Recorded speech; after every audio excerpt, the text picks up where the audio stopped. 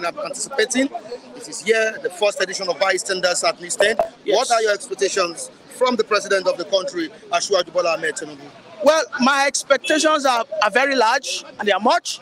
And like I've said, I am going to curse the president. I'm going to swear for the president to succeed.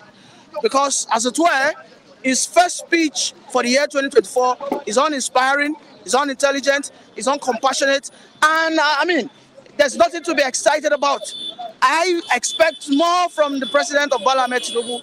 Year 2024 is a year that is going to be assessed, true and true. And it is time and it is enough for us to stop having president that will address this country on that seat. All right? We expect him to address us on his 2 feet. We will see that he is ready to roll his sleeves and get into action. Yes, he has budgeted a lot of money. How are this money going to be expended? I'm going to commend the fact that in that budget, we have about, I think, 50 to 60% for capital expenditure, if I'm not mistaken. But I mean, what I'm trying to say is capital expenditure has the more, allocation, followed by recurring expenditure. Now, how will this money be used judiciously is what we are after. So the expectations are so high. Before May, we expect the insecurity in Plateau, and I mean, every other state to have reduced by at least 80%. If that doesn't happen, there is no fit to go for a second term. He has also said that there is no room for poor performance. That's what the president said. He warned his ministers, his aides, to make sure that the budget is implemented judiciously, just as you said. Do you think it's in the right direction? Well, those words are sweet to the ears, but to me, until I see him actually sacking one person, then I will understand that this is not just lip service. Don't forget you called for the sack of the NSA last year. I have been calling for the sack of the NSA. And on Friday, the National Assembly held, they held this emergency meeting to push the bill of the appropriation. And also, Adams Oshiomhole. I've always said that we have a representation in the National Assembly, but the Nigerians are not seeing it. They do not appreciate Adams Oshiomhole. Adams Oshiomhole is a man who is never scared, despite the fact that he belongs to the camp of the APC.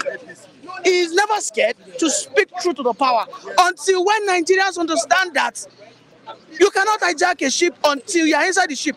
Adams Oshiomhole is ready to sabotage APC if they fail. But the people must be ready to show the support. What the Nigerians are doing is, no, we will not support Adams. After all, it's part of them. No, it doesn't work like that. Adams Oshiomhole seems to be a man who keeps to conscientize National Assembly. It was Adams Oshiomhole that came outside to leak that all National Assembly, they are carrying the TVs, they are carrying the furnitures. That why should they do that? You know what happened? National Assembly, they sanctioned as Adams Oshiomhole. What did Nigerians do? Nigeria did not go out, they did not even say one word. So Adams Oshiomhole is a representation that we have in our National Assembly, and I am so proud. But until we see that, until we support him, okay, because our National Assembly, they need to be radicalized. They need to be radicalized because as it stands today, they are too comfortable. The National Assembly are the ones that are representing you and I. And until they are radicalized, as a matter of fact, I am so disappointed in the Labour Party members because they are not even as radical as Adams Oshiomhole. If you go and look at the history of the 10th Assembly, the person that they are scared of saying a word in that National Assembly today is Adams Oshiomhole. And Adams Oshiomhole belongs to APC. So my expectations are clear, okay? And I think that's what I have to say. All right, and on insecurity, let's quickly move down to what the Francis Pope said. I'm talking about Pope Francis. He has prayed for an end to horror in Nigeria. I think Pope Francis needs to be cursed. Cursed? Yes. Praying for Nigeria. I think Pope Francis. I think Pope Francis has gone mad. Just 2 weeks or 3 weeks ago, he said lesbianism or homosexuality should be blessed. Pope Francis will rot in hell with this deceit. Why didn't he tell Israel to pray? Pope Francis is telling Nigerians to pray when we are being killed. In fact, may devil punish him. He's praying for we don't need his heel rotting prayers. From that is heel, rotting mouth. A cock-sucking priest. Listen, Pope Francis' words are not tenable and not acceptable to Nigerian Christians. Enough of that deceit. And again, we must come back home to our charlatans called general overseers. You know, I started this campaign since December that they keep deceiving our gullible, Nigerians. People like Okoko them have been deceived. They would rather drop their weapons to fight and pick up the Bible. I am sorry, what will happen is you're just going to get killed. The pastors that we have in Nigeria, until they begin to stand and speak truth to power. But I'm not surprised. Their biggest sponsors are the government. The president gives them a lot of money. The governors, they contribute a lot of money. This is why they see that. Let me tell you, it is a shame that as of December 31st, we did not have one single technological exhibition as a country. And yet people will tell me that Nigerians are intelligent. We did not have one single science and technology exhibition. Not one single one that people went there to celebrate how we have done something. No. But can you count the number of churches that exhibited? Can you count the number of churches that launched December 31st? So, I mean, this year 2024, I go cost the president, I go cost the pastors. If you do not conscientize people that Nigeria can no longer continue like this. I think some of your antagonists will be happy with this latest statement by you. Of course, they've seen you as a very good supporter of Asiwaju Bola Ahmed Tinubu. I support Asiwaju objectively. But this time around, you are I support. No, listen. I am not against him, okay. Mind you. When a father beats his child, he doesn't hate that child. No. He's only trying to ensure that he secures a better future. No, you started it before the end of the year. Don't forget. So to me, even